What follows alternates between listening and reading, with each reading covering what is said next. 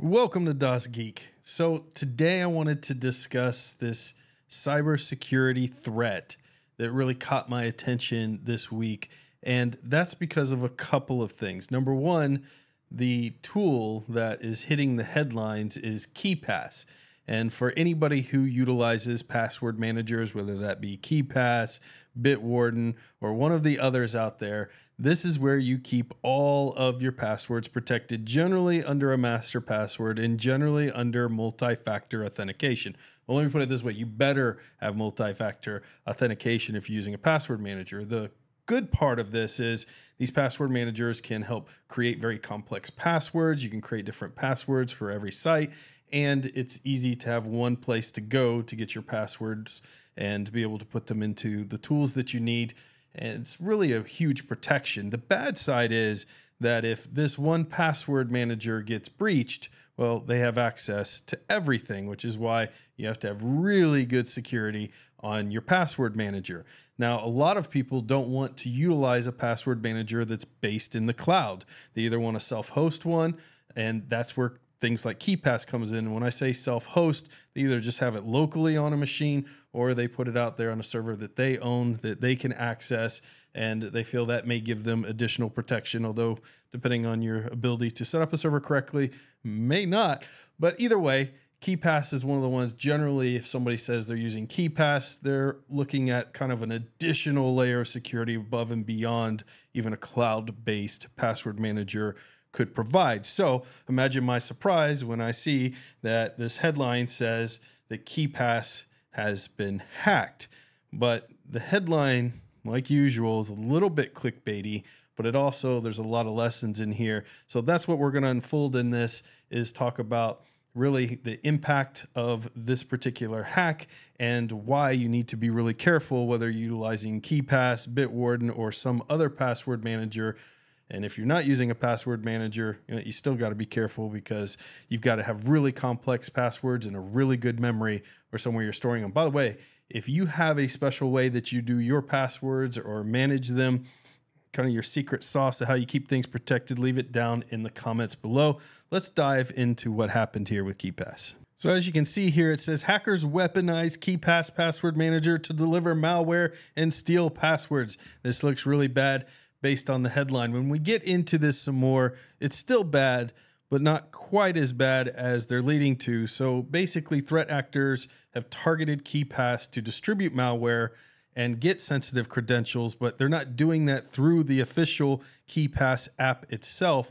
They're essentially creating or distributing Trojanized versions of KeePass through compromised download links like phishing emails, malicious advertisements. I've seen this before, even on popular search engines, where some of the first top results that you're getting are actually sites that are not from the official company themselves. And obviously, an open source project like KeePass, they're not going to be paying for, top search engine placement. They should get it when you type in KeePass because they are the most relevant result, but that's not how things always work. Sometimes that's filled with advertisements or other things that kind of get ahead of those and almost mimic themselves as being the official KeePass place to download. So these versions appear identical to the legitimate software, but contain hidden malware components.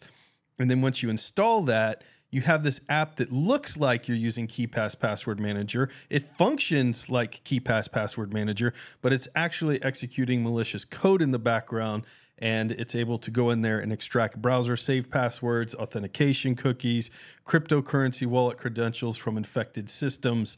And so this is a very sophisticated supply chain attack, and it's exploiting users' trust in security tools like password managers out there. They're thinking, hey, I saw this video. They recommended KeePass, which is a fantastic password manager. And, they're looking for the first result.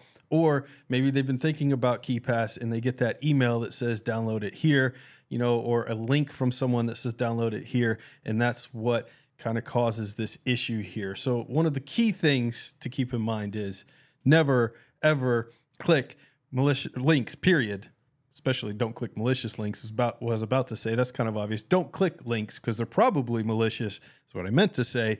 Anytime they come to you in an email or text or anything else, If you think the site is a legitimate email, then just type it manually in your browser, because these phishing campaigns, especially with AI, are getting way more sophisticated. So what makes this attack particularly heinous is, number one, it's targeting an open source project. And number two, it's really targeting something people tend to trust. You're getting a password manager and they're making it look as legitimate as possible. And they're able to probably do that because KeePass is open source. So they're able to make it look nearly exact, if not exactly the same, but put some malicious code in there. The good thing is, when you have things like repositories and Linux and stuff, they're not able to easily go in there and mess with a package that's in a repository for your distro. So if you're installing things to the terminal or your software manager, you are nearly 100% safe, but you should always validate and check things. But if you go out into a website to download things, for instance, if you're trying to do KeePass for Windows and stuff, where a lot of your software is based on downloading links from random websites, this is where the danger comes in. And of course, clicking those links themselves. So this is interesting because I think we're going to see a lot more attacks like this, where they can almost utilize open source against itself. I'm a huge proponent of open source. I believe in it with all my heart and soul. So I hate seeing this type of thing, but it's something we're going to have to contend with in the community. What's interesting, though, is I don't think they're going to get Linux users with this. I think they're mostly going to get Windows users looking for open source tools, just again, because of the links, the phishing emails, and those things. Most people in Linux are just going to get that app from their software store or repository within their distro itself. So, one thing you want to always do is verify your software source is where you're downloading from. No, there's a lot of places out there that are mimicking real companies' websites, whether it's virus scanners, password managers, other things, and trying to trick you to download their product, which may be malicious. Number two, as always, when you have this particular situation went fixed, but always keep your software updated and patched so that it's protected against the latest breaches and incidents. Be wary of these phishing attempts that are out there. They're getting more sophisticated with more accurate English and information, or whatever your native language is. Because of AI, it's not so easy to spot them as it was before. Really do your research if you're going to pick a password manager on the one that has the best security and the multi-factor authentication for you, and make sure you protect it with a really powerful password and something like a YubiKey or something physical that you have to utilize to get into it. That way, even if your password got compromised, they don't have that physical access to that key and your data is safe. And then, of course, always making sure to keep your stuff backed up. It's a stark reminder of a ever-evolving landscape that we're in now. I've talked about cybersecurity threats on the podcast Destination Linux are only going to get worse. If you're in cybersecurity, you're in the right field, I personally believe right now, because AI is introducing all kinds of new threats we're going to have to deal with, where someone could take the audio of my voice right now, recreate a video of me saying, hey, click this link below and you're going to get a really super safe password manager, and make a YouTube video and everything look legit. And I've seen them actually do this recently with Elon Musk and a fake Bitcoin on a live YouTube channel where he was there, and it looked very realistic, and was talking about, hey, send me this much Bitcoin, bits, and I'll send you a whole Bitcoin back. And there were people in the chat, and it got taken down. But the point is that they're able to do these very sophisticated things where it makes it look like people were actually there and talking that you may trust, that aren't actually there. So very interesting. Again, the headlines for this one really caught my attention because I thought KeePass, that's a very, very secure and great password manager. Definitely one that I would trust. That doesn't mean, again, you don't use strong password, multi-factor authentication.